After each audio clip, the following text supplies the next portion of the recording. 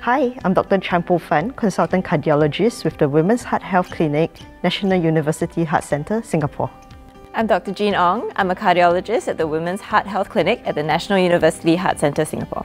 Heart failure preserved ejection fraction, also known as HFpEF, is a condition where the heart muscle is stiff and the heart is unable to fill completely with blood. So although the heart is pumping really well, there is inadequate blood within the heart to be circulated around the body. Not many people know about this condition, even though it affects 100,000 people in Singapore. In fact, it is more common in females than males, and 2 out of 3 patients are female.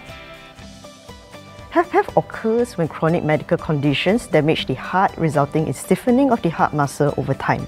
Health problems that can lead to HFpEF include being overweight, having high blood pressure, diabetes, blockages in your heart arteries, and conditions that can cause you to have bad snoring at night. We will almost always feel out of breath. This is due to accumulation of blood and fluid in the lungs. You may also notice a swollen tummy or swollen ankles. As the heart doesn't relax completely, it doesn't fill with enough blood to be pumped out to the rest of the body. You may experience your heart beating faster, tiredness, and poor appetite.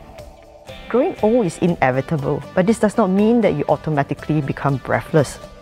Seek medical help early if you are out of breath or if you are suddenly unable to walk your usual distance. There are treatment options to effectively manage your symptoms, and with proper treatment, you'll feel well enough to do the things you enjoy. Build a strong heart by getting active and eating better.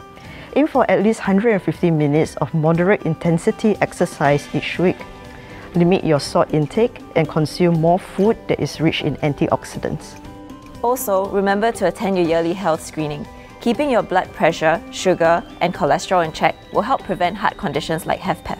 It's never too late to get started. Learn more about cardiovascular risk factors in our next video. And if you have missed our last one on heart attacks, click here to find out more. Bye!